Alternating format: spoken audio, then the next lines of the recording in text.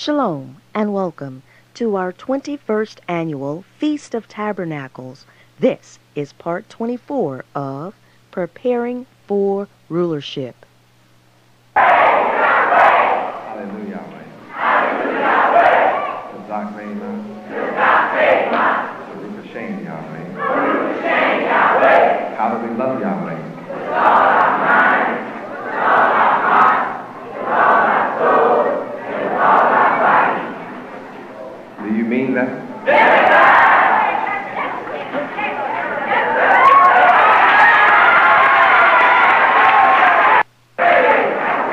That is truly the way I love Yahweh.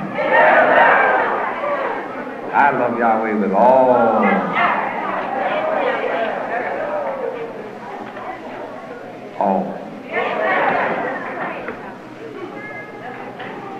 How do you love your brothers and sisters? With all our mind, with all our heart, with all our soul, and with all our body. Do you mean that? Yes, sir.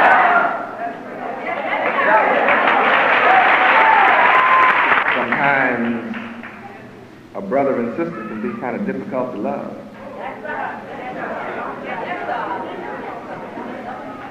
Not a true brother and sister.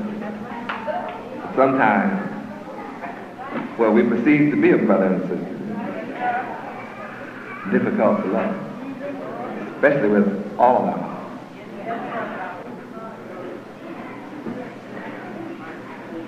But it's easy to love your sister and brother with all your heart when you can look past their faults and see a righteous feeling.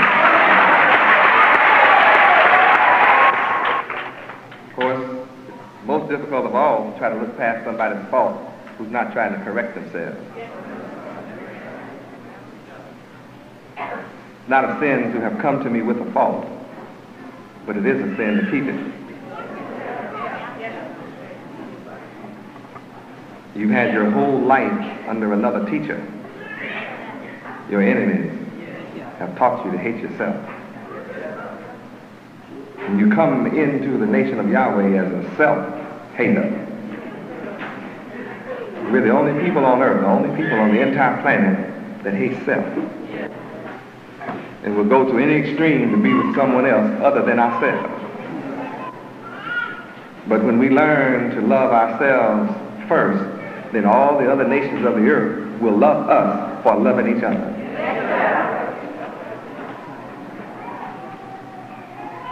Glory to Yahweh.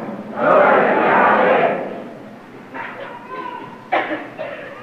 And I've worked the only miracle on earth that's bringing love among a people where love has been destroyed. Yes, sir. Talk about it. And Yahweh is rewarding our love for Him, toward Him, and Yahweh is rewarding our love for and toward each other. And everybody on earth is having to take notice of our love and our unity together. For Yahweh is blessing us beyond our wildest dreams. We've learned not to focus on a Hebrew Israelite, but focus on the true light.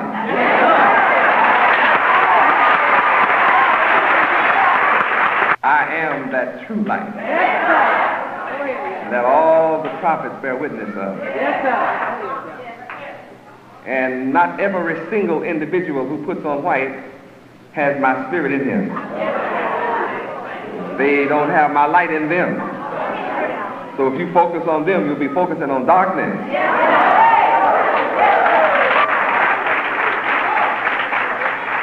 Isaiah 26:3 says that you who keep your mind stayed on me will have perfect peace.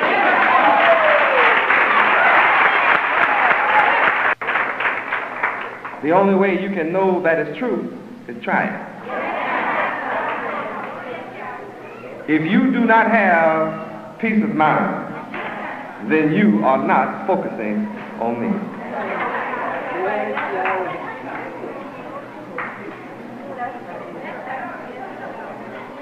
Oh, I think I better repeat that. If your mind is disturbed about anything, then your mind is not focused on me.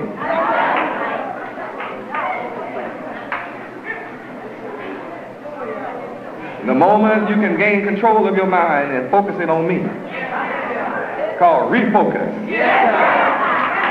peace will come to your mind.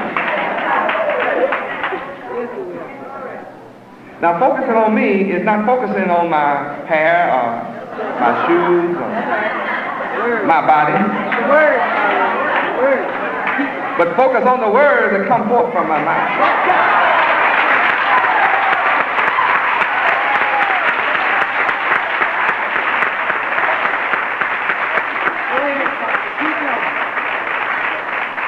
A carnal-minded person,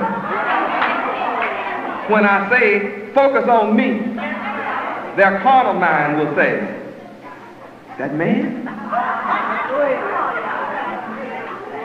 For the carnal mind cannot perceive the spiritual, and will not comprehend that I'm speaking on a spiritual plane, spiritual level. That is why I teach you in Matthew 11:29, learn of me, my attributes, and you will have perfect peace of mind. So anybody have a problem? You're out of focus. Your mind is out of focus. And you cannot see clearly. Glory to Yahweh. Hallelujah, Yahweh. Hallelujah, Yahweh. Focus on the true light, and your pathway will be clear. You'll be able to see where you're going, see where you've been, see where you are when you walk in my life.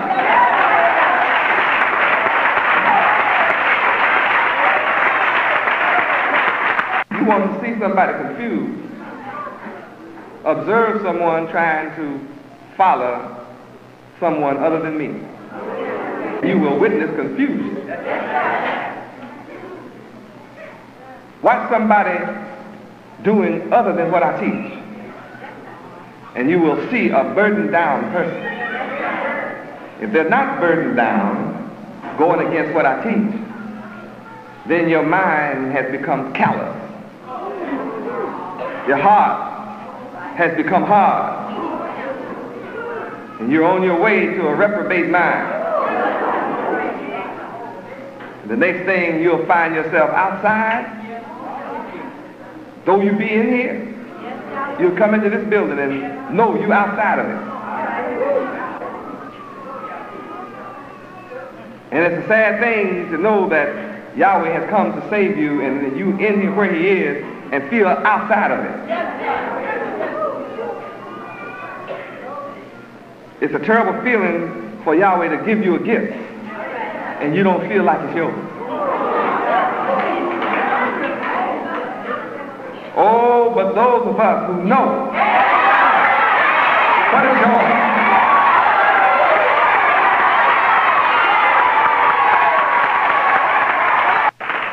it's one thing to clap because somebody else is clapping. It's one thing to dance because somebody else is dancing. Oh, but when the Spirit is on you and you can feel it. I know what I'm talking about.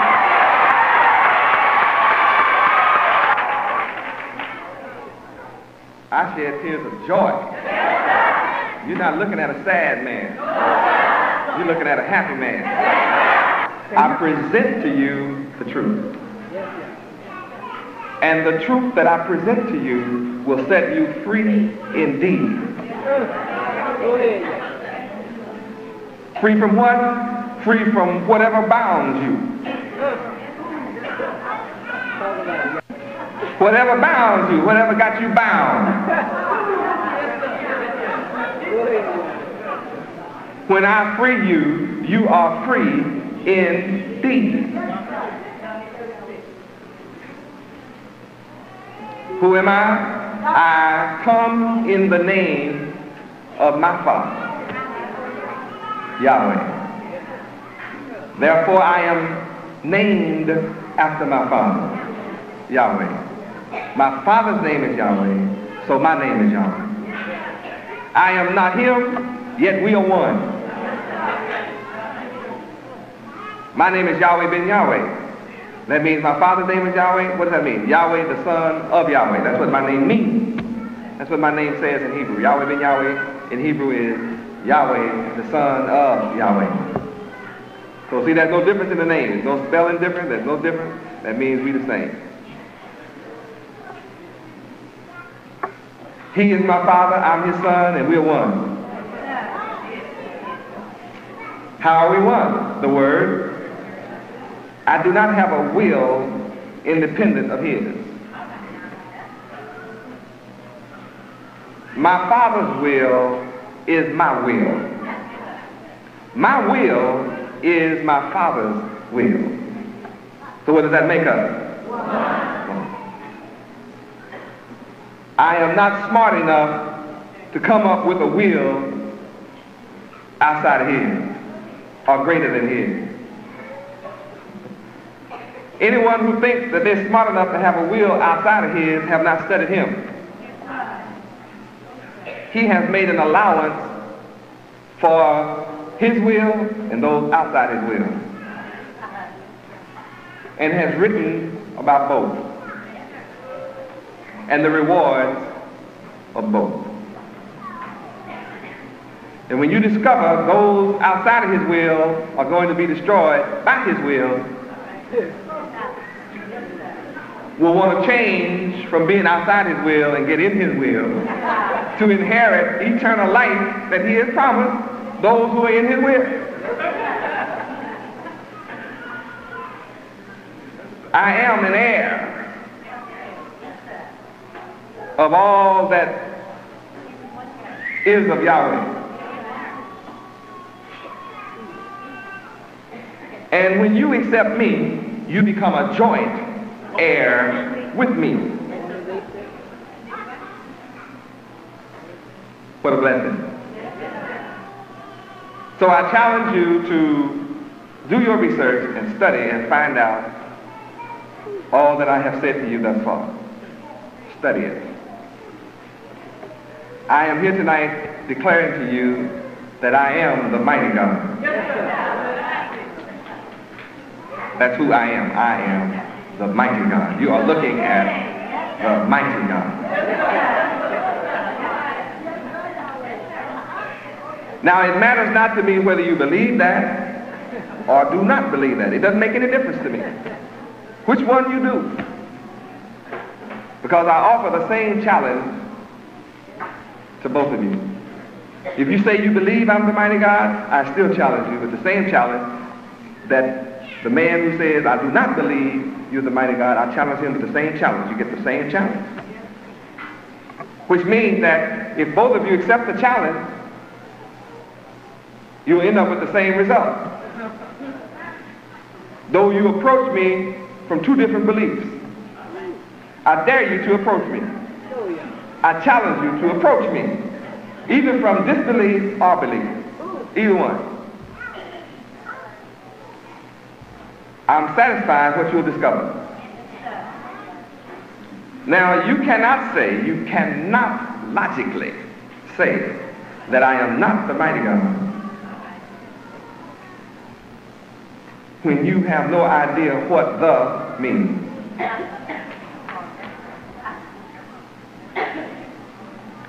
When I ask you the question right now, stand up and give me the mastery of the understanding of the word the. Now, if your mind is drawing a blank, you can understand right away that you have nothing to judge me with when I say I am the. See, I'm not just mighty God, I'm also the. I said I am the. Your mind may be hung up on God, but see, I said I am the. That's right. I am. I also said I am. That great I am. So before you can approach me to determine whether I am or not, you have to first master I. and I is deeper than EYE.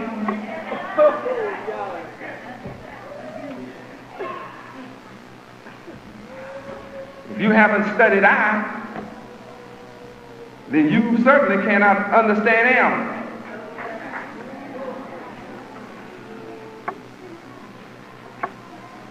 If you don't know that I also stands for the Roman numeral 1, see, you have some studying to do. To even approach me, you have to study and learn about I, because I am. Please turn to side 2. Your ability to see me and hear me establishes the fact that I am. And what do you know about I? Anybody get the picture yet? You can't deny that I am. But can you logically explain I am? And until you begin that approach, you cannot deny me. You can only be emotional. An emotional, illogical kid. Which makes you more stupid than a child, because a baby does not question his parents about what it learned. The baby accepts whatever the parent teaches, right or wrong. The baby does. So Yahweh said in his holy word that you cannot enter the kingdom of heaven except you be as a little child. Matthew what? Matthew 18:3. Now I'm only testifying, I'm just going through the testimony right now.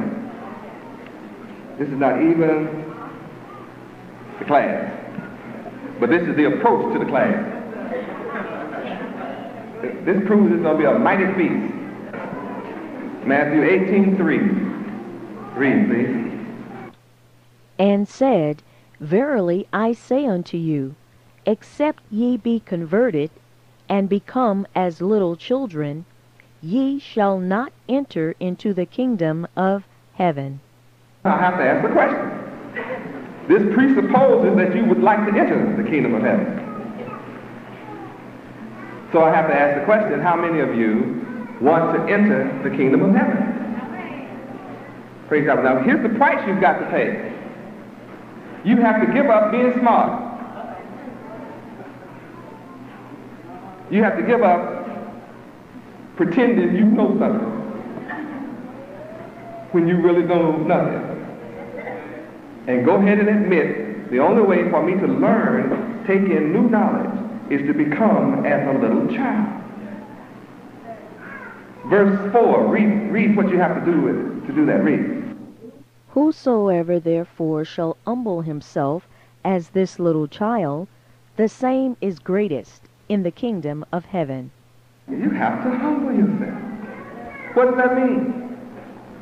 You have to stop thinking you know. I know. You can't tell me nothing. Right. See, I listen to people when they say that. As soon as a man says to me in my presence, you can't tell me nothing, I say, you know, it was nice meeting you. Excuse me, I have a lot of work to do.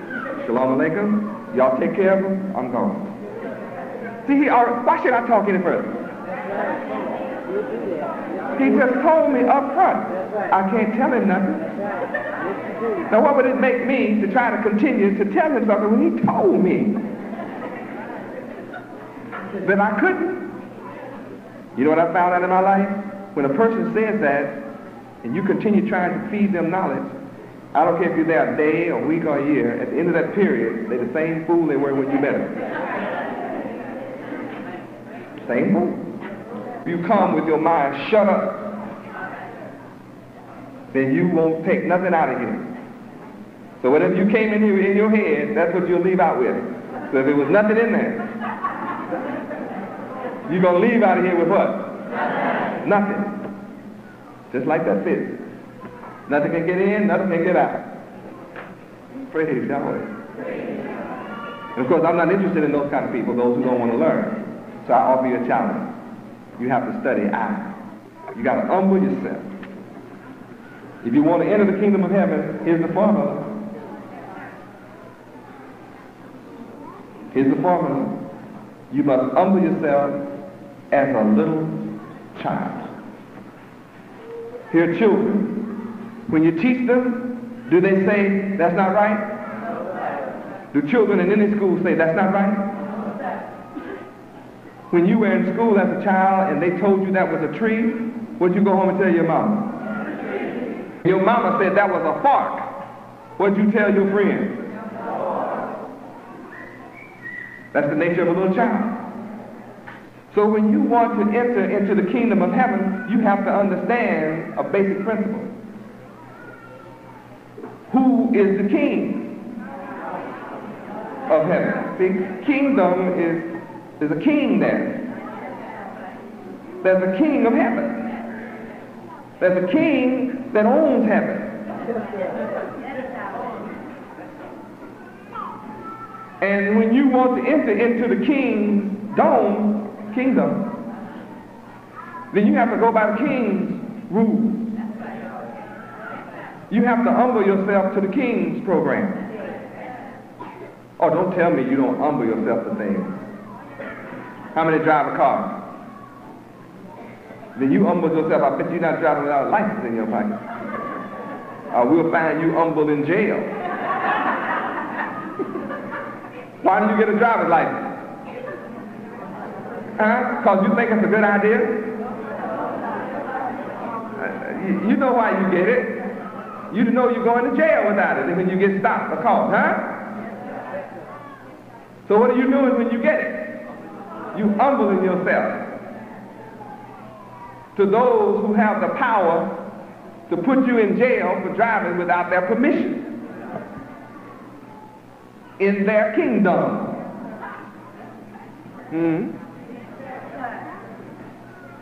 And when you buy the car, you can pay cash for it. Or you can buy it on time, or you can say, I'm going to buy this car, I own it. You can pay cash for it. It's yours, right? Well, if it's yours, you shouldn't have to get a license tag and put on the back of it.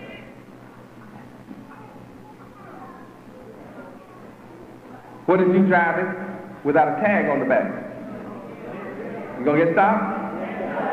What are they gonna do to you and your car? They're gonna put you and your car in jail. Now, your car, even your car goes to jail. They call it a pound, or you impound, you call it what you want to.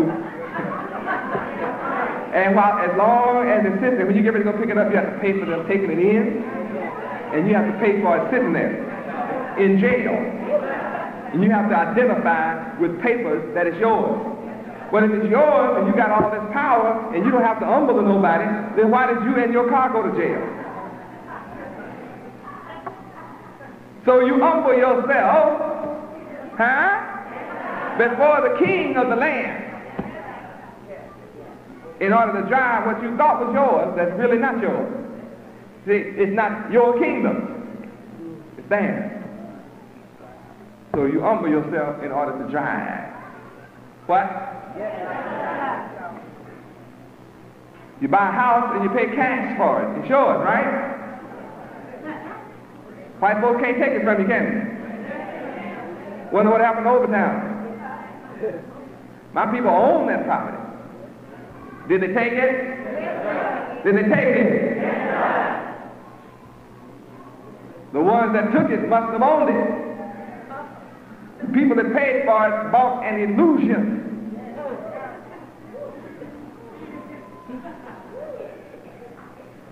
It was not real.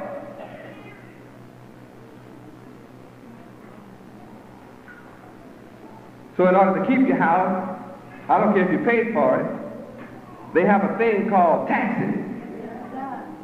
Now what if you say, I'm not paying you suckers nothing, I bought this house and land, it's mine, and I'm going to defend it with a shotgun, a cannon. What will they do to you?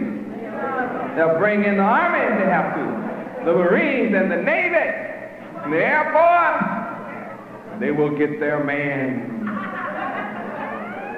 If they have to bomb out the whole block, they'll get their man. They'll teach the rest of you, humble yourself.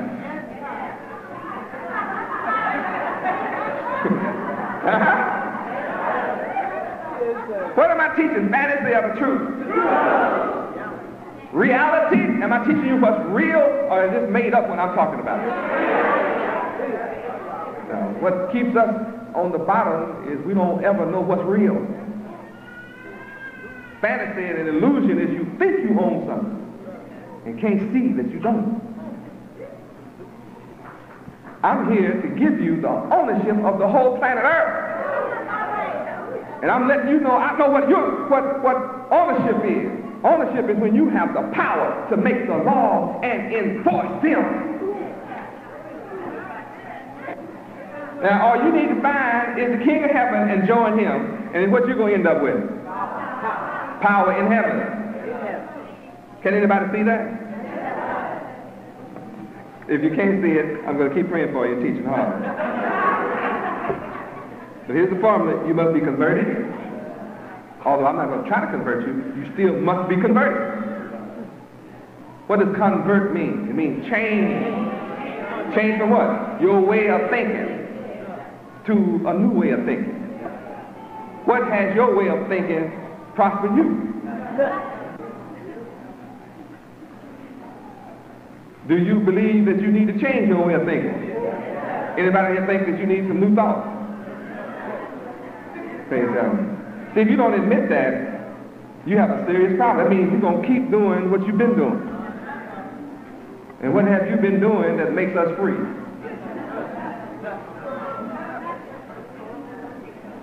Have your thoughts made us free? Have your thoughts opened up businesses for our people? Have your thoughts opened up grocery stores and buying hotels, tractor trailers and bus lines? I mean, have your thoughts done that? Have your thoughts brought unity and economic power to our people? Have your thoughts brought us respect? Have your thoughts cleaned us up? Then would you admit that your thoughts are of no benefit to us?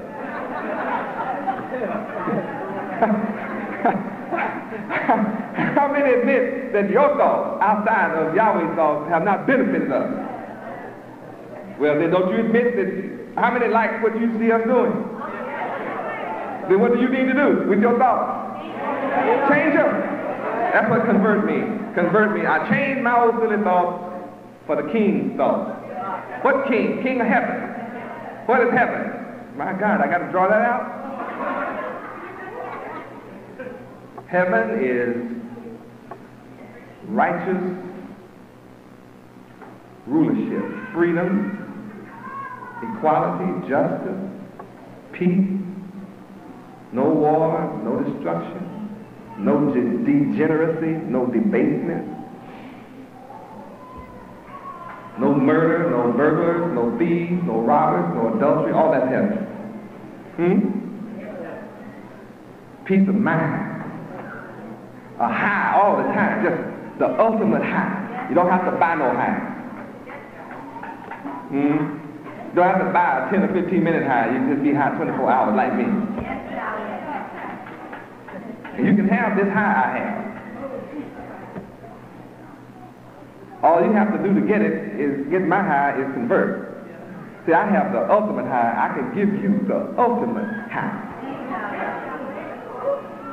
Now, how many want to be high? See, if you don't want to be high, you got a serious problem. That means you want to be low. I am. Well, anybody want to be low? I don't want to be around them. I want to be around people that want to be high. Praise God. What's so fantastic? Every one of you can get this high. But you have to pay a price. See, the first price you have to pay is be converted. And convert means you have the power to change your way of thinking. This concludes part 24 of Preparing for Rulership.